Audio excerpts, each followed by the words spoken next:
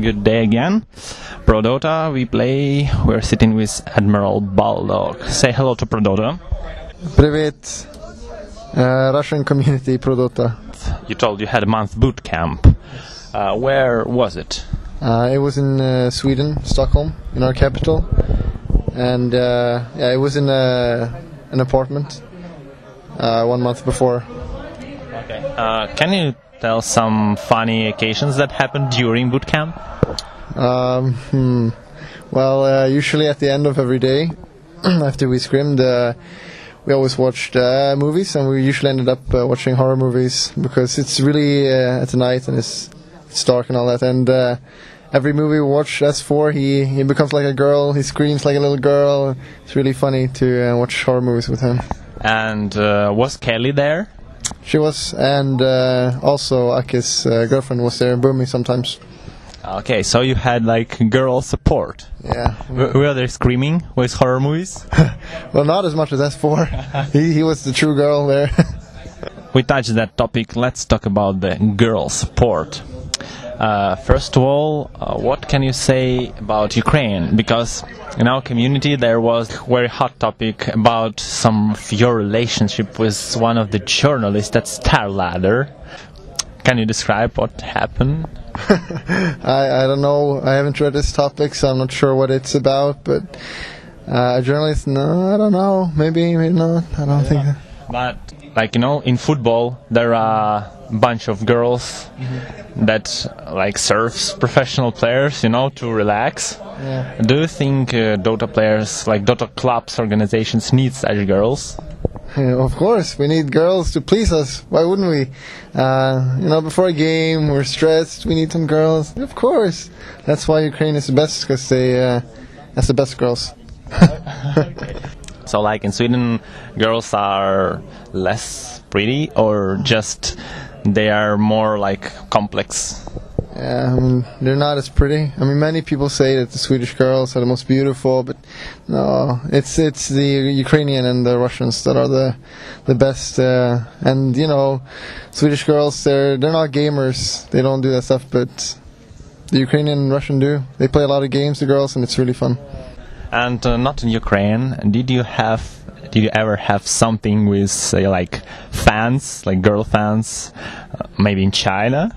In China? Yeah. No, it's not easy to get the Chinese girls. They're not really that into foreigners. That I think at least EGM got a couple, maybe. I don't know. Like the girls like to take pictures with him. I was a bit jealous, to be honest. But in Sweden, was there some like fan that approached you and then it happened? No, not with girls at least. There were some guys. Okay. Let's come back to your trainings.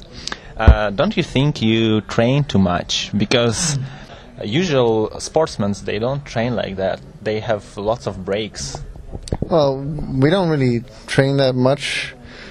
A normal day at the boot camp was like I woke up at 9, played some pubs or watched some movie or something like that, and then we started scrimming at like 5 maybe until midnight. So it is 9 hours, but there's breaks between, and there's a lot of dead time. Like you play Fnatic 3 times, then you have to find new opponents. So you have to wait like 40 minutes maybe. So overall, we practice like 6 hours a day, and it's enough. You don't stress out from it. It's fine doing that.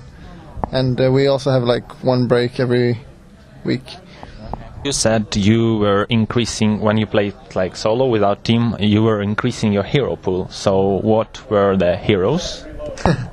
Well, I don't want to reveal too much, but the hero pool isn't really a problem. I play a few heroes a lot, like Lone Druid and Furion, and it's good because people feel like they need to ban it, and it opens up our other heroes a lot. But other than those two, I played a lot of Bunty and Clock and what's the other hero? I don't even remember, but we've practiced a bit with Doom as well, offline. Usually Loda plays Doom. By the way, where is the legendary Doom by Loda? Well, we stopped using it, actually, because him as safe lane, it's usually not worth it. Doom doesn't even need farm, all he needs to do is use his ult on enemy carry, and that hero is useless. You don't need farm to do that, really. Sweden, I know that Dota will be shown on TV. What do you think about that, and like how is it possible actually? Do you know some background? I don't really know the background. It's just that I think a lot of it has to do with that there's an all-Swedish team here. Us, of course, and there are some other Swedish people like Paikat and Era. So I think that's a big reason to why they will show it. But it's really great for us and for esport overall because it helps esport grow a lot. So it's really good that it's happening. You told that you lost your luggage while traveling here. So how was it like? I mean, were you wearing the pants of your teammates, or how did you survive without that? Yeah, I had to borrow S4's underwear, and they're really tiny. That was really bad. And I had to use his socks, and well, his clothes are really ugly, so it was really bad actually. But now you got everything back, or? Yeah, I got it after like 1 or 2 days after coming here, so it was pretty good. And did they give you like compensation, like money? No, they didn't. But when we went here from Sweden, we went to Amsterdam, and that flight was overbooked. Yeah. So we got compensation from that. And then you returned to Iceland, or? Yeah, I know that story. Yeah, it was awful. When you started to play the bear, like a long time ago, was the aim to become a professional player, or it was just like for fun and you just like the hero?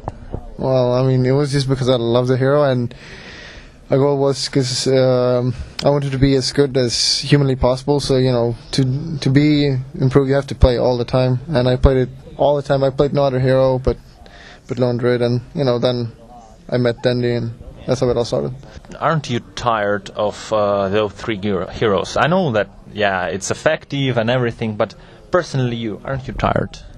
No, I love these heroes. I can play them. I mean, if these heroes help me win $1 million, they do not bore me. If anything, they make me happy to play them. So I'll just keep playing them. I mean, I get new skins as well, and maybe there's something in the works for Lone Druid's bear that we're working on, maybe. Have you ever met a bear in real life? No, I wish I have. I've seen some funny videos on it though, bears. I really love bears. But in Sweden, as I know, it's like a northern country, you can meet a bear in the forest, for example, right? I don't actually know if there are any bears in Sweden. I don't think so, actually. Maybe very few, but I don't think there are any. What do you think is the top age for a cyber sportsman? I don't think there is a limit. I think the reason we don't see any like 40-year-old right now is because when they were kids, they didn't play. I mean, there weren't any esport at that time. So as people grow up now, esport is as well. So in 40 years, there's going to probably be like 50-year-old guys playing, being professional, living off it for sure. What were you dreaming when you were a kid, and what are you dreaming now? Well, as a kid, so I think I wanted to be a police when I was a kid. Yeah. But then as I grew up, I had a passion for gaming all my life, so it has always been a dream to be able to live off what you love. So I always wanted to be a professional gamer, and it went through. I was lucky. Do you have like a police suit so you can arrest Windrunner? Yeah, I wish I had that. What was the brightest event in your life? I think it was the most fun event I went to. It's probably so far Stalin. I really like going to Ukraine and Kiev. It's really nice there. I mean, so far here it's really good as well. But there's some charm to Stalin, I think. Did you make some actions to make Dota 2 more profitable? Personally, I haven't. I just go with the flow, but hopefully things like that are happening. So, because right now a pro player can't really live off his gaming. You don't get enough money, especially depends where you live. Like if you live in Sweden, it's really expensive there. And I mean, if you live in Ukraine, I think you could probably live off it if you're a top player, but not in Sweden. So hopefully everyone gets a steady salary. It's probably the most important thing, and I hope that happens. how many trainings with the team is enough, as you think, to be in shape? You just got to play a lot. That's basically how it works, and I think sometimes really important is be too versatile. Like if you want to be successful, you need to have a hero pool that's not too large, and you just got to practice a set amount of heroes and a playstyle that fits you. That's really how you have to do it, because some teams change their way of playing, and I think it hurts them a lot, especially in a tournament like this at TI3. Some teams feel necessary to change heroes and stuff like that because other teams are using it, and then Weaver's popular all of a sudden, so some teams feel it's necessary to pick it early, and maybe they haven't played much Weaver, and it's probably going to hurt them. What place at the international will you consider as not a failure? One. No, but I think if we get second or first, that's good. But anything below that, I would be, well, not unhappy, but I would want more than that. Eric Johnson told that when people like Dota players are treated like royalty, that's like they should be treated. Do you agree with him, or maybe Dota players are not so like royalty? Or well, we're not royalty, we're just people like everyone else, but it is nice to be treated special because you're really good at doing something like football players and stuff like that. So, I wouldn't mind. Of course. Philosophy question, I ask it every player. So, what's the point of Dota? The point of Dota is to be the very best, like no one ever was. Do you miss a ladder system in matchmaking of Dota 2? Yeah, I guess. I wish there was some kind of ladder. It doesn't really affect me so much because I play scrims anyway, and I kind of get a ladder from playing professional, like watching Dota, because they have rankings, and Goose Gamer and stuff like that. They have rankings, so I kind of have that already, I guess. But I wish there was one, because it's a good way to get noticed as a pub player, so you can get into a professional scene.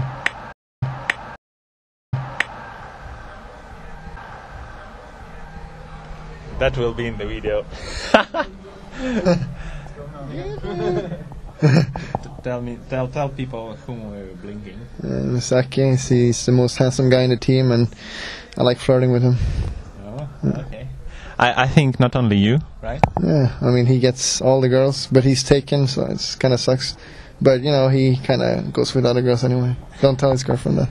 Of course, so no one will tell. No one will know. Would you like to stay in United States and live here?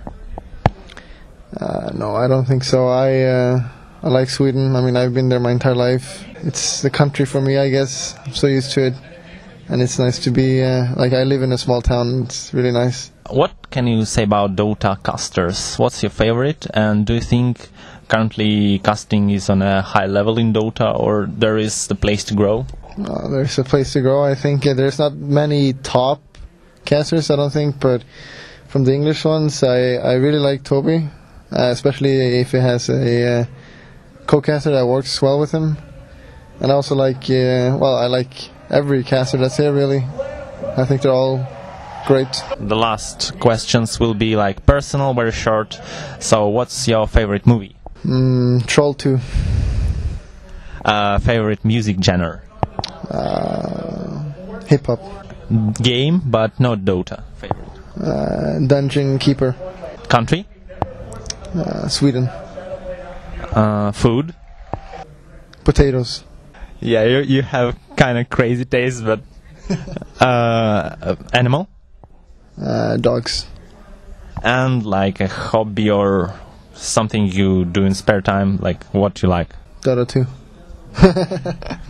And the very last question, because we are sponsored by WePlay and they are providing like bets. So the question is about the betting in Dota. Have you ever done that, and what do you think about betting in general? Well, I have bet before, but I put in like $50 and it grew pretty good, but then I lost everything. So it was a long time ago.